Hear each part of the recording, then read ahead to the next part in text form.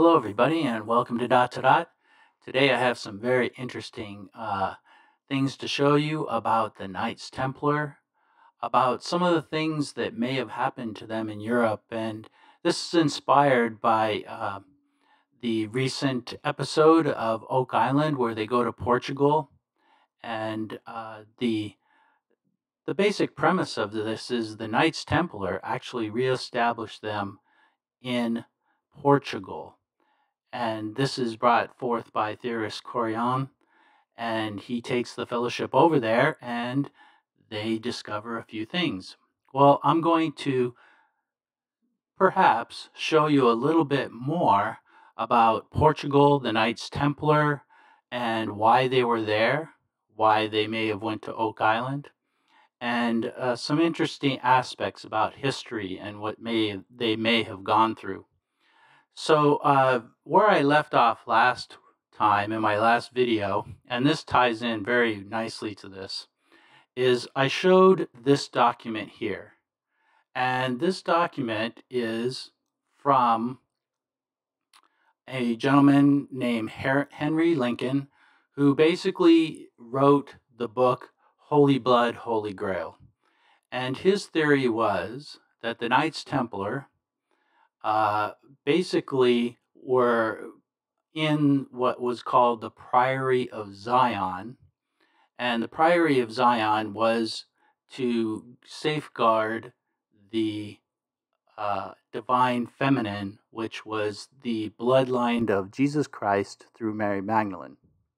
And of course, Brown took off on that and wrote and made a movie called The Da Vinci Code.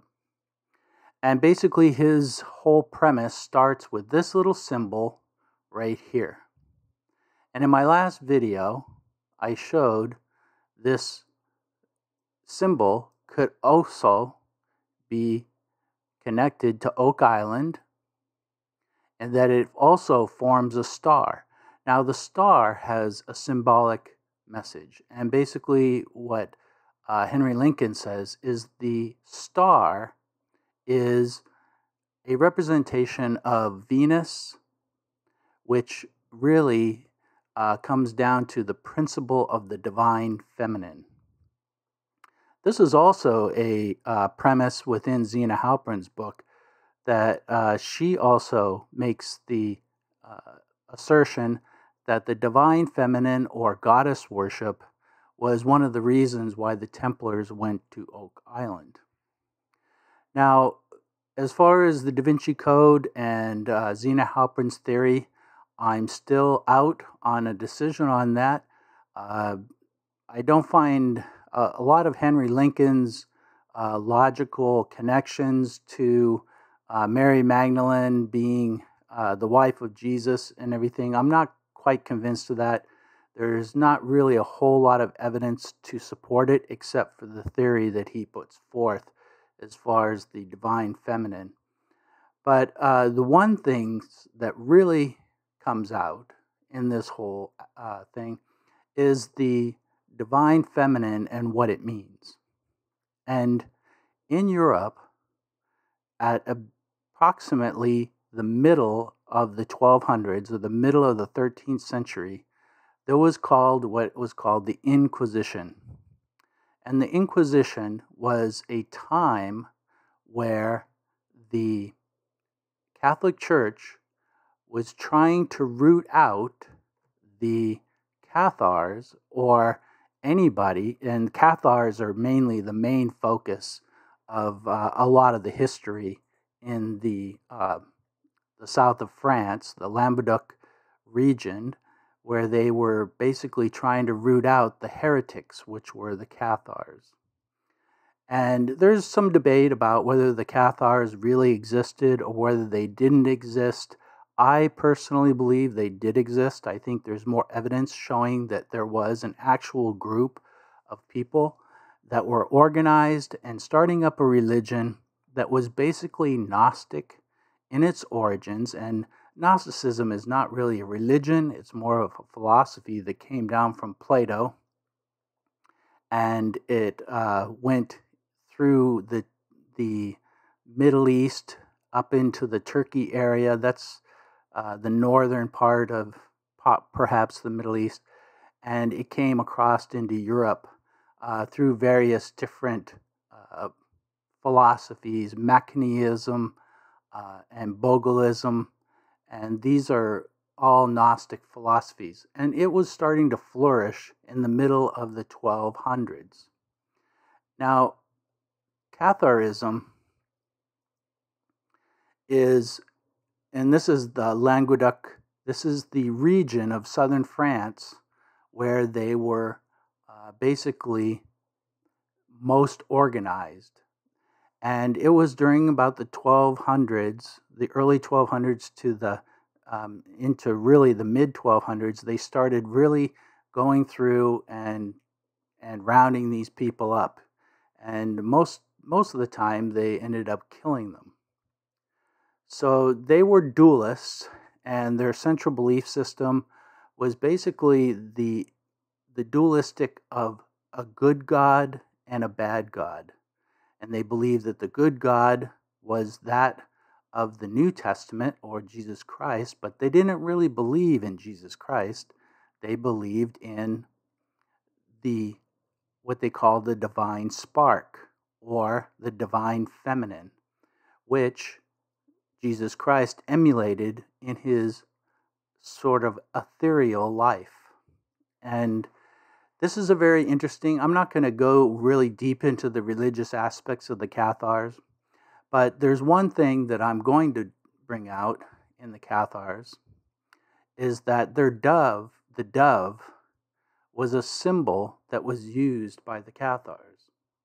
And this was to denote the Holy Spirit or the divine spark. And the divine spark is the good within. And the Cathars really also believed that the material world was evil.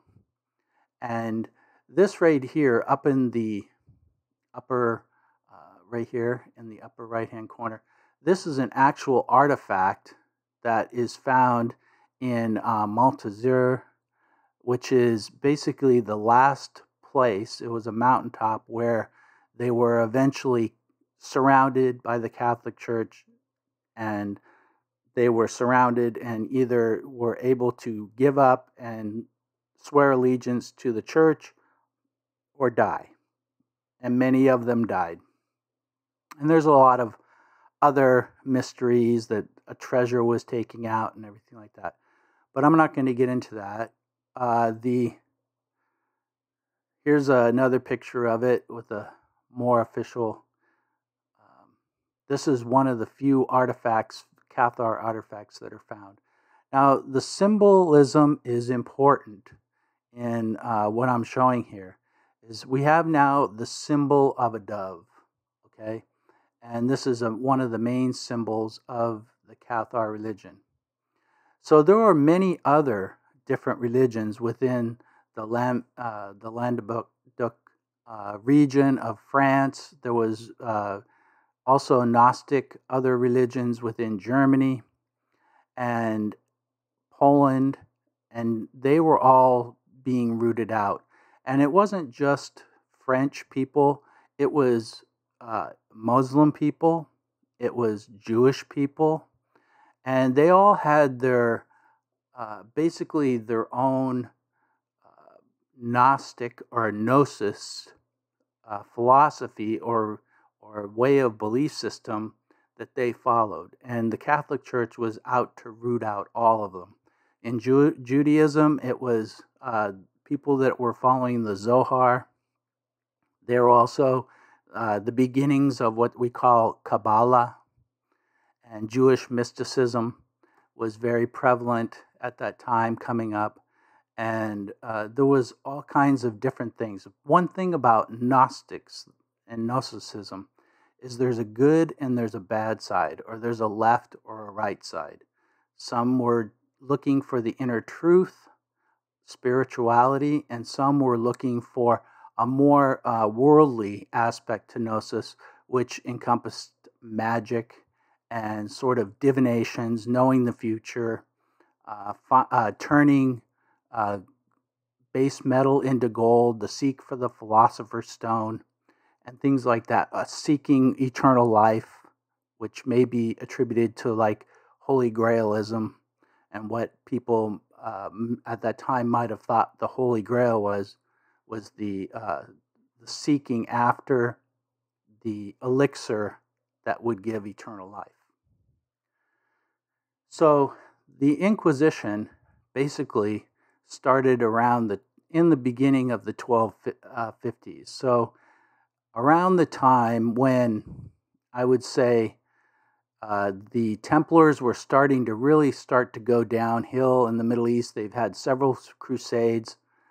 The Islamic nations were really starting to get a lot of steam underneath them and getting more people to come in and more warriors. And they were struggling to have their strongholds.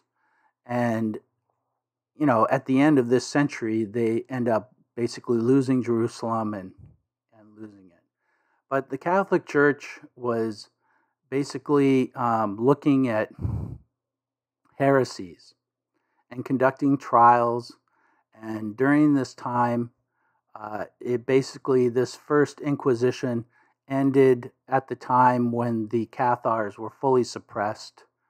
And this was pretty much at the end of the 13th century, 1295. And then shortly after that, it was the Templars that were actually thrown into this mix. Now, were the Templars Gnostics? Were they people that were basically starting to leave the traditional Orthodox religion of the Catholic Church and get into some of the more Gnostic philosophies and belief systems that were really flourishing in Europe, especially in southern France at the time and Italy? In my opinion, yes. I'm going to go out on a limb and I'm going to say, yes, I think some of them were starting to become sympathetic to some of the populations, and they were learning a lot. Remember, these guys were all over the place. They were in the Middle East, they were up in Turkey and Constantinople, and they had a very broad experience, human experience of different cultures and different religions. So one of the things too is, if you notice, there's a heresy that's called the spiritual Franciscans, and we'll see that more. And these are Franciscans that basically did not believe in what Francis of Assisi, with his regard to poverty.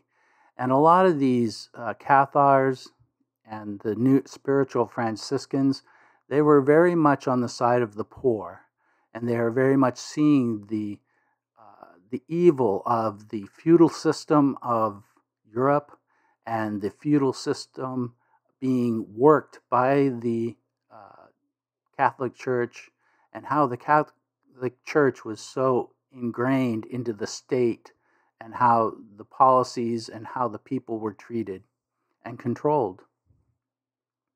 So it's interesting that the Inquisition is something that could have been a mechanical device that basically inspired some of the Templars, and not just the Templars. I would say also I'll show you. Here's a picture, and these gentlemen are being ready to be burned, and this is the insignia of the Knights Hospitaller. Now, the Knights Hospitaller, they had their roots and basically one of their biggest headquarters in the county of Toulouse, which is where René Le Chateau is. And one of the people that was very much involved with the Knights Hospitaller and very, very involved with the Cathar movement, at least sympathetic to them, was Raymond. Let me get this bigger here. Raymond VI, who was the governor of that area. And he was actually excommunicated from the Catholic Church, and it really grieved him up until his death.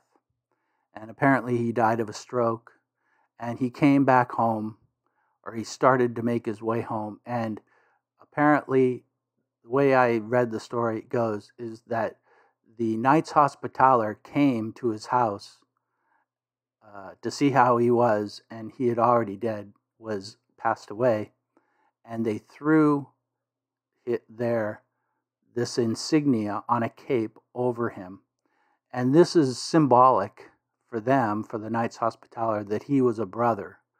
He was a brother in the Knights Hospitaller. So if you read this, it says later the Hospitallers separated Raymond's head from the body. And it says witnesses in 1377 and 1517 note that the bones of the Count were abandoned in a corner, scattered here or there, but the head was kept for at least 4 centuries with the treasures of the Grand Priory. Now, notice how they say Grand Priory. Now, I know the Priory of Zion is connected with, the Da Vinci Code and all that, but there is a term priory that is connected with the Templars and the Knights Hospitaller. It's basically a house of a fraternal organization that's somewhat connected to the church because there's spiritual oversight over the priory. But the Priory of Zion could be a real term, and it could have been a real place. And unfortunately, it got its taint in the 1950s when Pierre Plantard claimed that he was part of the Priory of Zion. And also through the Da Vinci Code and through the Holy Blood, Holy Grail, the Priory of Zion took on a whole new meaning. But it could have been just a priory, basically the start, because Zion is in Jerusalem. Mount Zion is just south of the Temple Mount. And it could be that that is where they headquartered when they were in Jerusalem. Maybe there was a headquarters, and it was called the Priory of Zion. But if you read on further, why they kept the skull was because it had a lily mark by nature of the bone. And according to Nicholas Bertrand, this guy right here, it was proof of some divine planning or destiny within his life. So they gave him sort of a sainthood kind of status. And Raymond VI was basically one of the people that was very sympathetic to the Cathars, to the Gnostic belief system. And that is why why he was excommunicated. So a lot of interesting things here. The priory, the skull, and if you remember, the Knights Templar were said to have, one of their allegations against them was that they were worshiping a skull. So perhaps maybe this is one of the reasons why that came up. Now, they weren't worshiping it, but they did perhaps venerate it at one point. So this was back in the late 1200s. And this also, if you look at this right here, this is region, this Occitan region. This is a language, and that's important to remember in your research. But this right here definitely is a picture of some Knights Hospitaller getting burnt at the stake. So were the Knights Hospitaller, were they Cathars or were they Gnostics? Definitely, it is my opinion that a lot of these men were disillusioned by what was happening, and they were starting to develop new systems or new allegiances to at least their spiritual lives. So the next thing I want to get into is the symbology. and the symbology. And this right here is the what they're called is stonemason symbols or marks. And we saw this on the Curse of Oak Island episode where they showed this mark right here.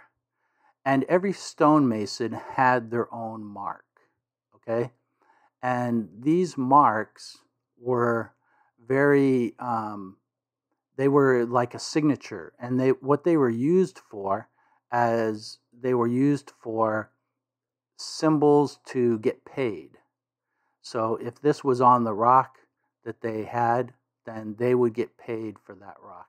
And if you notice here, here's the symbol that looks similar to the one that was on the page of the right here, which is on the document that was from Henry Lincoln right here.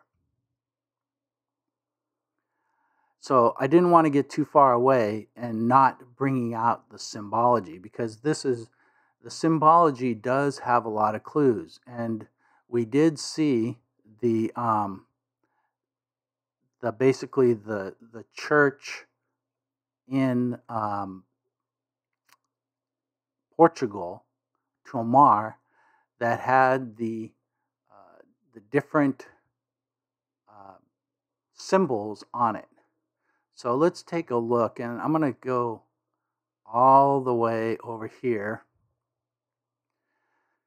and I'm going to go, and this is the church that they were at. Okay, see, there's the church, and you can see that it is called basically this is the Church of Romanesque of, and this fonte means either source or fountain. And I don't know what Arcata is, but it sort of sounds like Arcadia.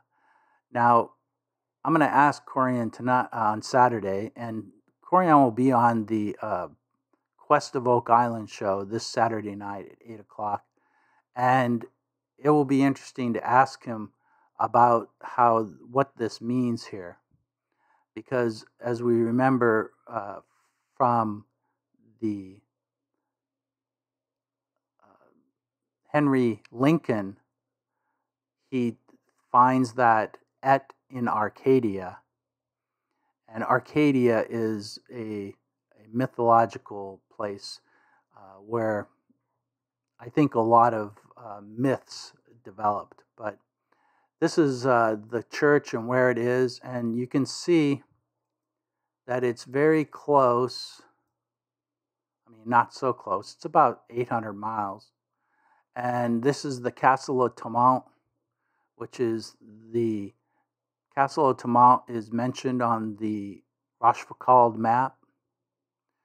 And the Rochefoucauld map says the Little Lion of Tamont, which Gretchen Cornwall has attributed the Little Lion of Tamont as being Louis I, who lived in the mid to late 14th century.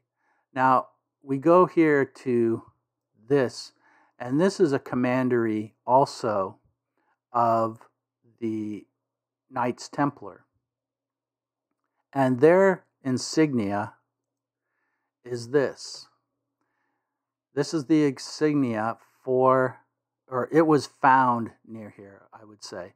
But they have determined that it was the stamp or the symbol of the Knights Templar commandery in this area. So now that we got that symbolism, let's go back. And we'll go back to Portugal. And let's look at this. Here is the church where they went on the Oak Island show. And if you notice here, it's got the moon, and it also has this. Now, this is a 7 points, and this really denotes not a star, but the sun. And I know that this symbol here in the middle is the symbol in alchemy for gold, but it also has other meanings too, and less materialistic meanings. You got to remember, a lot of these Gnostics were more about the inner than they were the outer. The material world, at least for Cathars, was evil. And the inner world was where you found the source through the divine spark. And the divine spark came from the divine feminine. And the circle here in early Gnostic teachings is the symbol of basically the union between the divine masculine, which is the outer ring, and the center dot, which is the divine feminine. And it denotes basically the eternal source of life. So we have the eternal source of life within this radiant, which is basically a denotion or symbolic gesture of illumination or the light, with the cross of the Templars. And we also find that the sun also contains the eternal source, the eternal source symbol, which means that the sun was basically a source of life. And this goes back to the Egyptians with the dynasty of Akhenaten, who changed Egypt to be sun worshippers because the sun was a source of life. And this, I believe, is also carried through in Kabbalism, and is basically one of the symbolic allegories of the source and the divine feminine and masculine, and the dualistic nature of a lot of the systems that were emerging at this time. Now, the half moon, we always attribute the star and the half moon to Islamic, but it wasn't really till later they actually took it from, I think, the Knights Templar. And the Islamic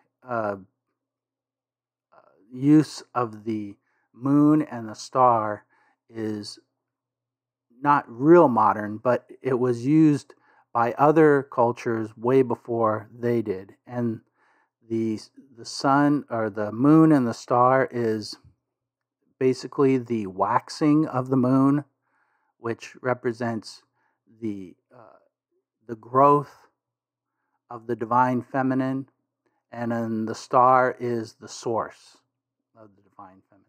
So, let's see.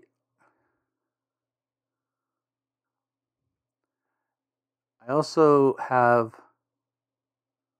Let's see. It's up here. Okay, so in this.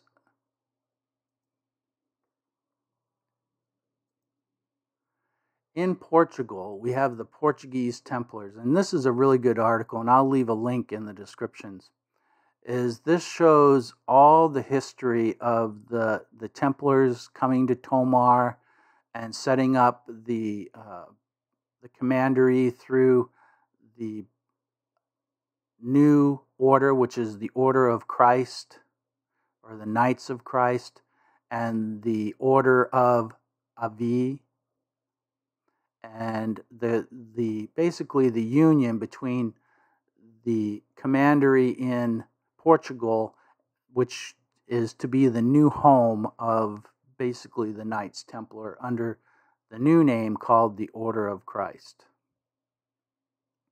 And I think this has a very significant, if you notice, the king dies, this King Dinas dies, but he's the one that brought them in. King Dinas was the ones that brought them in, and they were developed in Tomar. And in here, I believe it says that they were under spiritual guides under the, I think, Cistercian monks. And the Cistercian monks were very important in that they were one of the uh, monk orders that really had the technology to do what has been done on Oak Island, or hope, hopefully that has been done on Oak Island with all the underground tunnels and use of hydraulics and planning and everything like that. The Cistercian monks were really the order to get that done.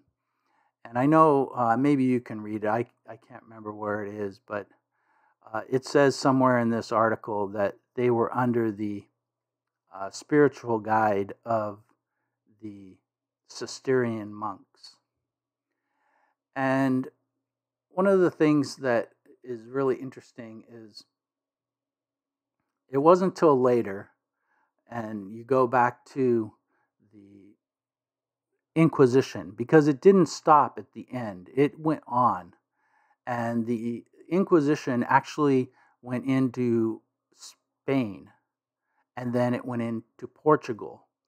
And a lot of it was they were trying to find Christian sects that were not in compliance with the Orthodox Church. They were also after crypto Jews, which crypto means that they were Jewish people that were pretending to be Christian in order to escape the Inquisition, but their belief system was not Christian. It was more of Jewish mysticism, which is really the study of the Zohar and Kabbalah, and the crypto Muslims, who are more in line with basically the more traditional philosophical Gnostics, like that would be in Manichaeism or Plato, or even uh, the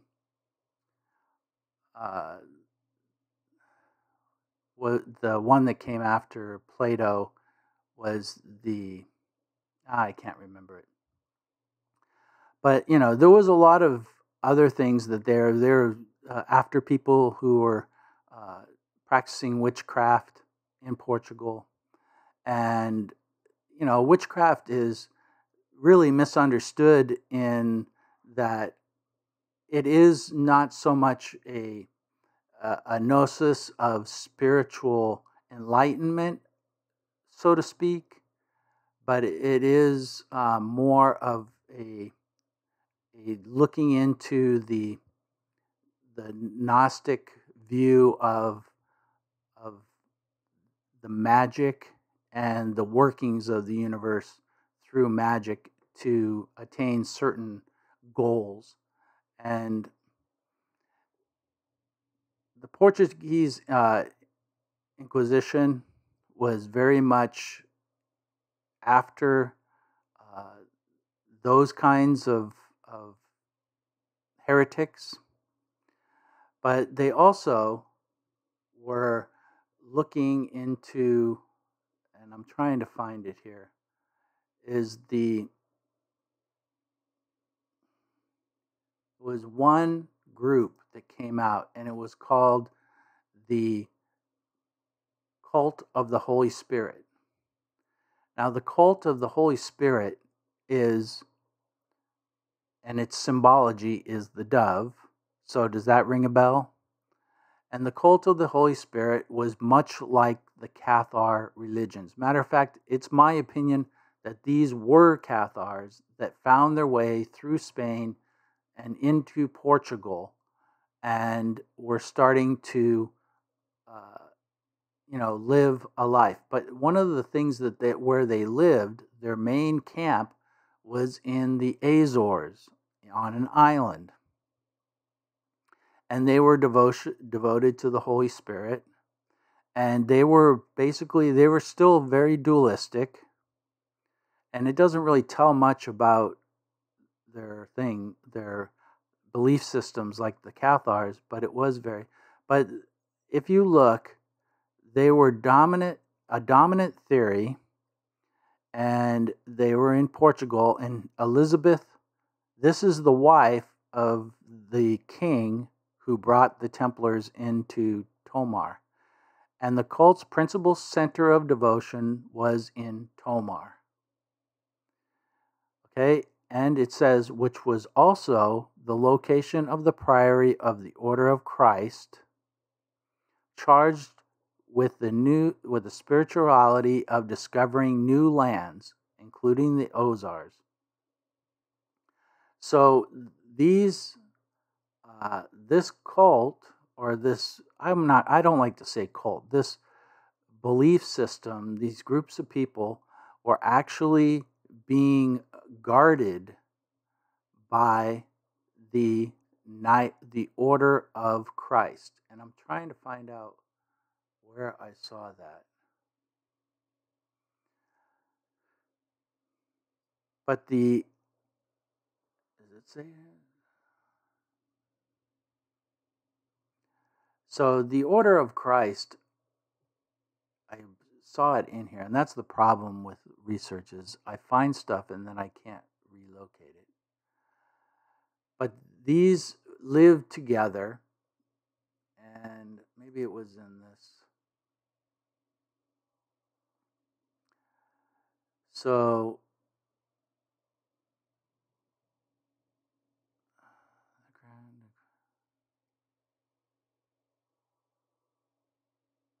I'm sorry about this. I wanted to show you where I found that, but I can't seem to find it again. I have so much information here. But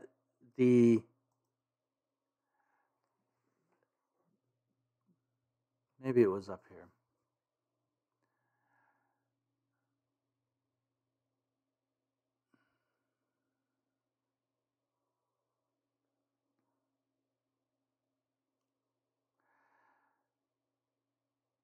I know I read in here that the Order of Christ, or the Templars, the old Templars, were actually, they were to protect.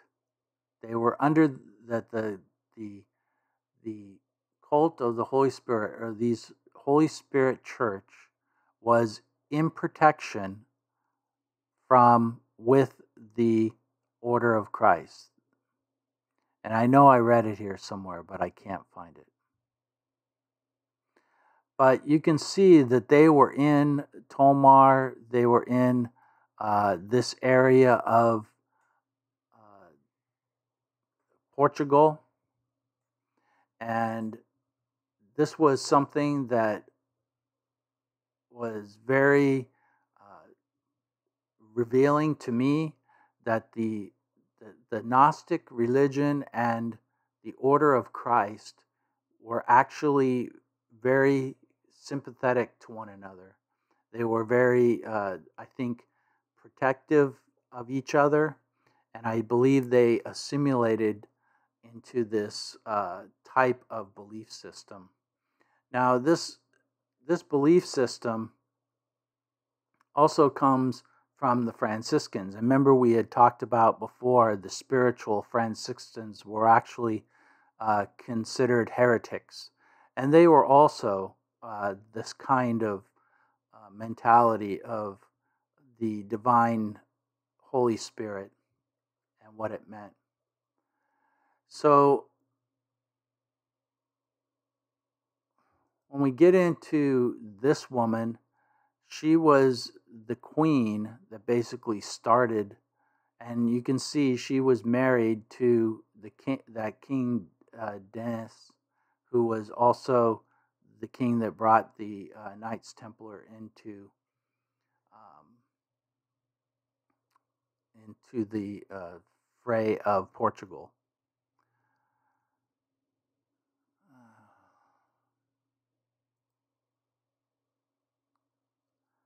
So from France, we go with René Chateau, which all this area here, all this area right in here in France, the Languedoc area, was all changing and those people migrated through Spain, and some of them ended up here in the northern portions of Portugal.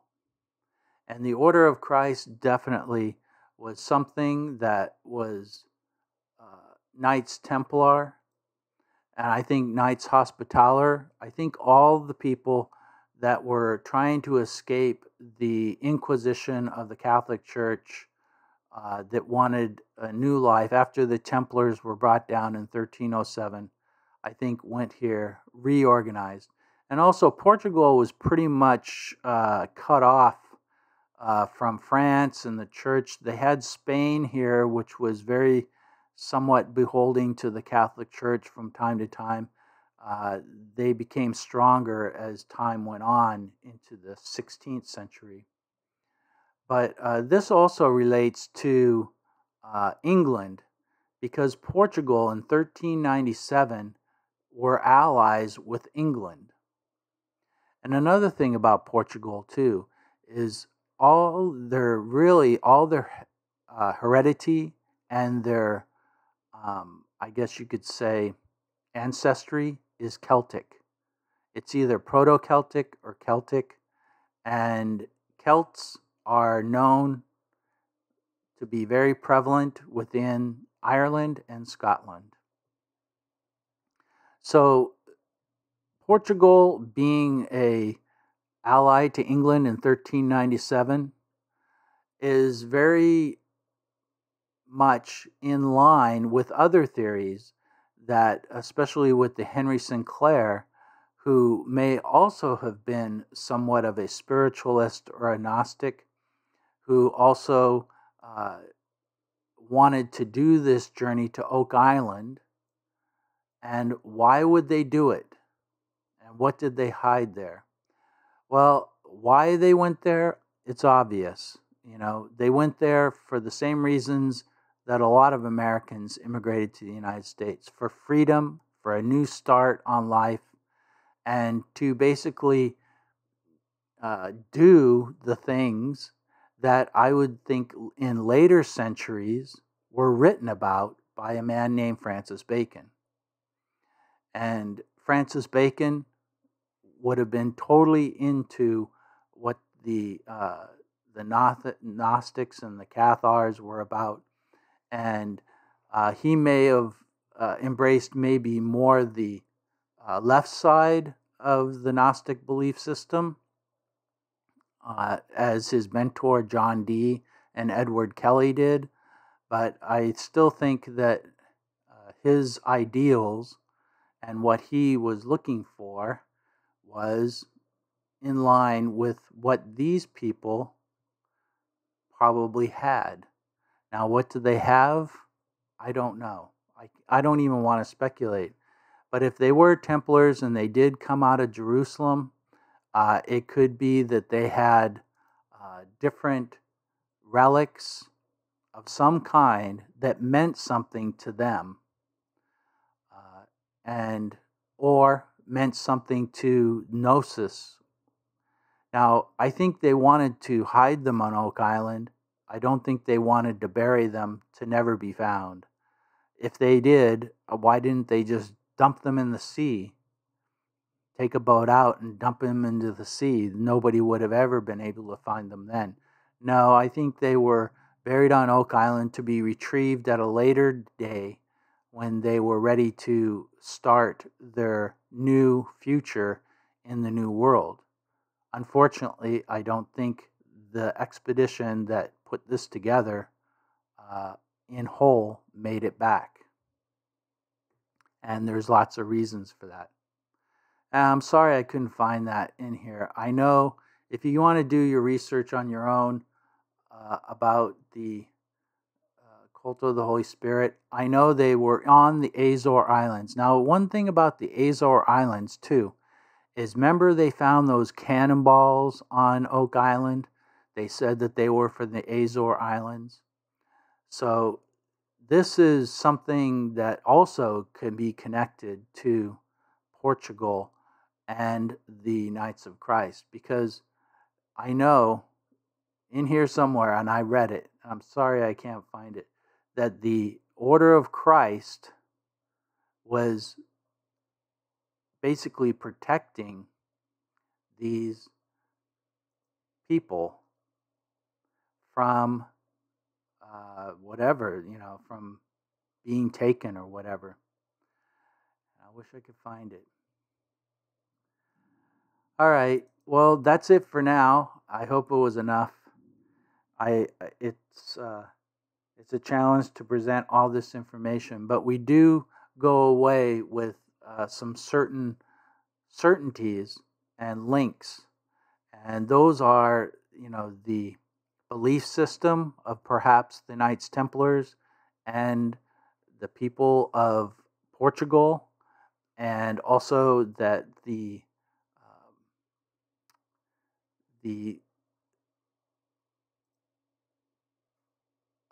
geometry at Oak Island is possibly.